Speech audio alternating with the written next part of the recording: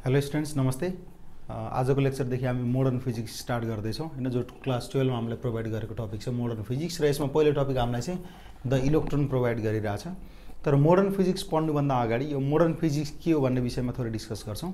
योभन्दा अगाडि जुन तिमी मेकानिक्स पढेर आइरहेछौ त्यो चाहिँ क्लासिकल मेकानिक्स थियो है। जुन 11 मा हामीले मेकानिक्स पढ्यौँ त्यो क्लासिकल मेकानिक्स थियो र त्यो 11 मा पढेको फिजिक्स र यो फिजिक्स नै डिफ्रेन्ट ब्रान्चको फिजिक्स हो।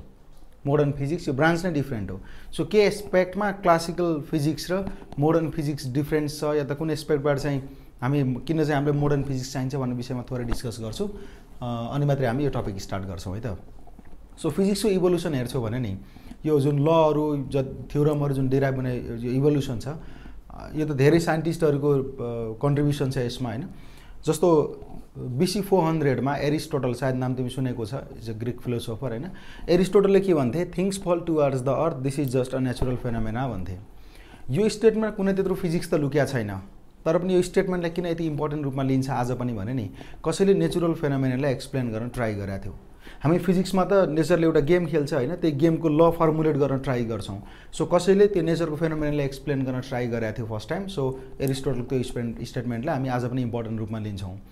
यो बिचमा धेरै साइन्टिस्टहरू आयो जसले चाहिँ वाइ थिङ्स फल टुवर्ड्स द अर्थ या त वाइ इज अर्थ रिभल्भिङ हैन। त्यो अर्थ त्यति बेला पुरानो एन्सियन्ट टाइममा हेर्छौँ भने त जियोसेन्ट्रिक मोडल, युनिभर्सको जियोसेन्ट्रिक मोडल एज्युम गर्थे साइन्टिस्टहरू। जियोसेन्ट्रिक मोडल भनेको अर्थ सेन्टरमा हुने अनि सन मुन लगायतको बडीहरूले चाहिँ अर्थको रिभल्भ गर्छ भन्ने बिलिभ थियो। त्यो बिचमा कोपर्निकस, ग्यालिलियोहरूले त्यो कन्सेप्टलाई चाहिँ चेन्ज गराए। अर्थ चाहिँ सेन्टरमा छैन, बरु हेलियोसेन्ट्रिक मोडलमा जाउँ भनेर अर्थ रिभल्भ्स अराउन्ड द सन भनेर हेलियोसेन्ट्रिक मोडलमा गयो। जो के हदसम्म अहिले पनि हामी त्यही हेलियोसेन्ट्रिक मोडल भन्नाले कम्तीमा सोलर सिस्टमको लागि चाहिँ हेलियोसेन्ट्रिक भनेको हेलियम भनेको सन हुन्छ है।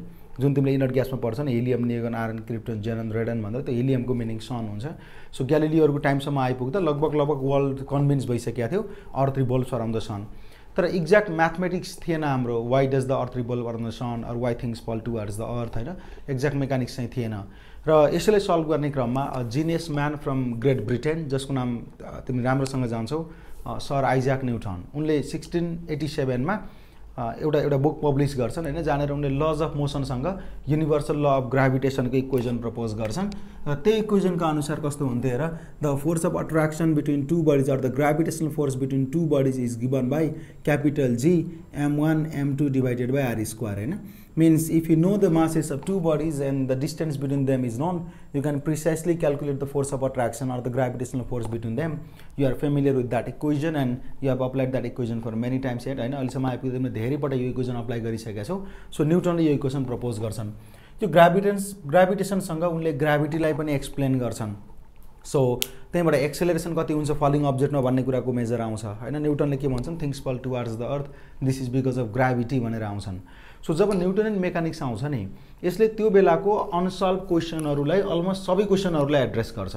वाइ थिङ्स फल towards the earth, why earth revolves around the sun, or why not the sun revolves around the earth, what is the moon revolve around the earth. So यी सबै कुराहरूको आन्सर चाहिँ यो Newtonian मेकानिक्सबाट explain गर्न सकिन्थ्यो। So Newtonian mechanics was regarded as the complete mechanics.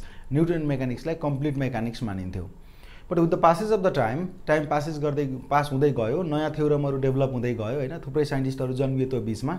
So बिस्तारै बिस्तारै के हुन थाल्यो भने, एक त यो न्युटनले प्रपोज गरेको इक्वेसनमा ग्राभिटीको बेसिक कन्सेप्ट नै अलिकति फरक पारेर आइन्स्टाइनले थ्योरी अफ रिलेटिभिटी एक्सप्लेन गर्छन् हैन। हामी त्यतिर जाँदैनौँ अहिले, म थ्योरी अफ रिलेटिभिटी चाहिँ मोडर्न फिजिक्स पढाउँदै गर्दा पढाउँछु तिमीलाई। सो बिस्तारै बिस्तारै यो न्युटनियन मेकानिक्समा प्रब्लम देख्न लाग्यो या त न्युटनियन मेकानिक्स इन्कम्प्लिट छ भन्ने थाहा हुन लाग्यो। जस्तै इक्जाम्पल हेर, जब इलेक्ट्रोनको डिस्कभरी हुन्छ हैन, क्याथोड ट्युबबाट जब इलेक्ट्रोनको डिस्कभरी हुन्छ, जो हाम्रो पहिलो टपिक छ। सो इलेक्ट्रोनको डिस्कभरी थम्सनले गर्दै हेर त इलेक्ट्रोन र इलेक्ट्रोनको बिचमा त रिपल्सन पाइन्छ, because they कन्जिस्ट of same charge भन्छौँ हामी। यसको एक्ज्याक्ट रिजन त पार्टिकल फिजिक्सले एक्सप्लेन गर्छ, किन इलेक्ट्रोनले इलेक्ट्रोनलाई रिपेल गर्छ भन्ने। म पार्टिकल फिजिक्स पढाउँदै गर्दा त्यो एक्सप्लेन गर्छु। हामी इलेक्ट्रोनले इलेक्ट्रोनलाई रिपेल गर्छ बिकज अफ चार्ज भन्छौँ नि त हैन। यो किन चार्जले गर्दा रिपेल हुन्छ भन्ने कुरा त हामीलाई थाहा छैन। सो पार्टिकल फिजिक्सले यो कुराको आन्सर दिन्छ, इलेक्ट्रोन र इलेक्ट्रोनको बिचमा रिपल्सन पाइयो। हेर त न्युटनले त कहिले पनि रिपल्सन एज्युम गर्दैनथे। उनले त there exist a force of attraction between two bodies of the universe भन्छन् हैन। It does not matter weather microscopic or that is massive, there exist a force of attraction between any two bodies of the universe भन्ने थ्योरमबाट आउँछन् newton. तर जब इलेक्ट्रोनको बिचमा repulsion पाइन्छ अनि यो रिपल्सनलाई कुलमले calculate गर्दै गर्दा हैन the electrostatic force of repulsion between the electron F electrostatic repulsion चाहिँ यो ग्रेभिटेसन भन्दा नि हेर त यो जुन ग्रेभिटेसनल फोर्स छ Fe is nearly 10 to the power 41 times stronger than the gravitational force हैन झन्डै 10 to the power 40 times भन्छ हामी यो इलेक्ट्रोस्टैटिक रिपल्सन चाहिँ न्यूटोनियन अट्र्याक्सन भन्दा त्यो दुईटा इलेक्ट्रोनको बिचमा इलेक्ट्रोनको पनि मास त हुन्छ नि त इन्डिभिजुअल इलेक्ट्रोनको मास कति कन्सिडर गर्छौं हामी rest mass of electron is 9.1 into 10 to the power minus 31 kg assume गर्छौं हैन सो कुनै डिस्टेन्समा यो दुईटा इलेक्ट्रोनलाई राख्यो हैन अनि तिनीहरु बीचको ग्रेभिटेसनल फोर्स र इलेक्ट्रोस्टैटिक फोर्सको रेन्ज क्याल्कुलेट गर्यो भने electrostatic force is far more higher than the gravitational attraction so Newtonian मेकानिक्समा problem आउँछ स्पेशली न्यूटोनियन मेकानिक्स दुईवटा एस्पेक्टमा फेल जान्छ यानी कि दुईवटा एस्पेक्टमा हामी न्यूटोनियन मेकानिक्सबाट करेक्ट रिजल्ट पाउँदैनौं त्यो दुईटा फेनोमेना के हो भने नि न्यूटोनियन मेकानिक्स एउटा न्यानो डाइमेन्सनको केसमा हामी अल्टरनेट खोज्नुपर्छ न्यूटोनियन मेकानिक्सको न्यानो डाइमेन्सन बुझ्छौ हैन न्यानो डाइमेन्सन न्यानो भनेको कति हुन्छ रे हाम्रो एब्रिभिएसन कति दिन्छ हामी मेजरमेन्टमा 10 to the power minus 9 metre भन्छ हैन सो एकदमै सानो डाइमेन्सनको अर्डरमा Newtonian मेकानिक्सले precise result दिदैन accurate result दिदैन र अर्को भनेको न्यूटोनियन मेकानिक्स हाई भेलोसिटीमा पनि एक्ज्याक्ट रिजल्ट दिदैन हाई भेलोसिटीको केसमा पनि न्यूटोनियन मेकानिक्स फेलर हो सो यो प्याराडक्सहरुलाई सल्भ गर्नको लागि जस्तो यो प्रब्लमहरुलाई सल्भ गर्नको लागि यो न्यानो डाइमेन्सनसँग डिल गर्ने एउटा नयाँ फिजिक्स आउँछ जसको नाम हामी क्वान्टम मेकानिक्स भन्छौं क्वान्टम मेकानिक्स सुनेको नाम पनि तिमीले हैन क्वान्टम मेकानिक्स क्वान्टम फेनोमेननहरुको बारेमा हामी डिस्कस गर्छौं पछि टपिकमा र हाई भेलोसिटी सँग डिल गर्नलाई एउटा नयाँ ब्रान्च आउँछ रिलेटिभिटी भन्ने हैन हो यसरी हेर त यो दुईटाको जुन स्टडी गर्ने साइन्स छ नि the science is called the modern science त्यही साइन्सलाई चाहिँ हामी त्यही फिजिक्सलाई चाहिँ हामी मोडर्न फिजिक्स भन्छौं क्लियर भयो हैन मोडर्न फिजिक्समा हामी कस्तो फेनोमेनन पढ्दै छौं हामीले जहिले पनि मोडर्न फिजिक्समा हेर एउटा न्यानो डाइमेन्सन पार्टिकलको स्टडी गर्छौं र त्यो एकदमै हाई भेलोसिटी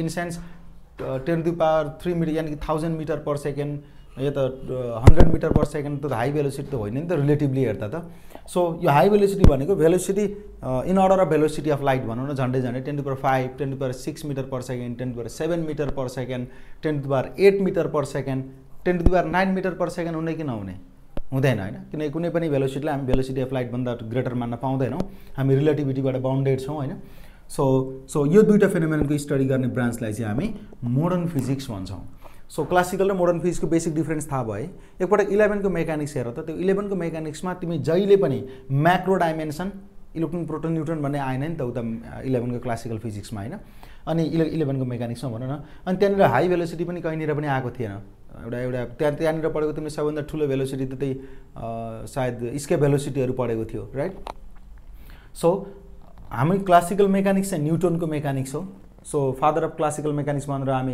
आइजक न्यूटनलाई चिन्छौं हैन त्यस्तै गरी मोडर्न फिजिक्सको फादर भनेर चाहिँ हामी Albert आइन्स्टाइनलाई चिन्छौं so Albert Einstein is regarded as the father of modern physics and sir Isaac Newton is regarded as the father of classical physics हैन क्लासिकल मेकानिक्स भन्न पनि सक्छौ यही थियो हाम्रो modern फिजिक्सको study so let's discuss about the इलेक्ट्रोनको बारेमा discuss गरौँ है त